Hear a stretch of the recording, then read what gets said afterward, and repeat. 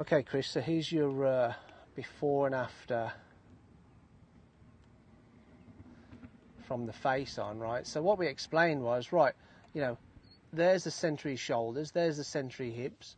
To pivot around those two positions, to get to the top, you, as well as rotating, right, it's three-dimensional, as well as the turn, as well as rotation, you've also got to have the left tilt, that's the left shoulder moving down, but you've also got to be bending backwards, extending your spine to get up to the top as well, right? So I think your old backswing was just you trying to turn, staying bent forward, right? So then I said, right, well, put a club across your shoulders as you're moving your left shoulder down. That's your left tilt as you're turning, right? Also, extend your spine. Also, bend backwards, and that's how you keep your head steady. It's because for every degree of left tilt, there's also a degree of bending back. So the two cancel each other out, and then it looks like that. Now your spine's going up and down. Your head stayed in the box. You've pretty much just pivoted around the centre of your shoulders. Yeah. That's awesome, man. That's really good. So then when you do that with a club,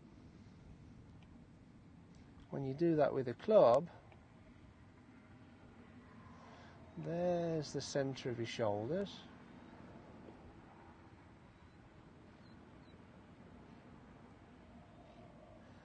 As you're moving your left shoulder down, extend.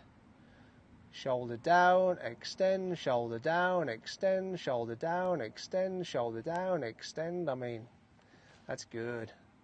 That's good. That's how you keep your head steady, which is going to transform how you strike the ball, right? Like we talked about earlier, the low point of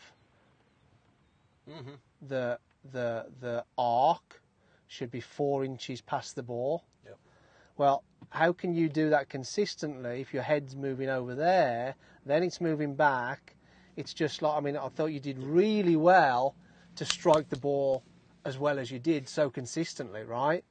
But you're always going to get those few miss hits in there, right? Yeah, so first lesson in is let's eliminate the miss hits, right? So you're striking it better, and then, you know, further down the road, if you want to do some more, then we'll work on what's going on in your swing to control the shot shape. Yeah. And that's really the dividing line between being okay and being very good. Because if you can navigate the ball around the course and do it on cue, that's when you start hitting more fairways, hitting more greens, making more birdies, right? So that's much better.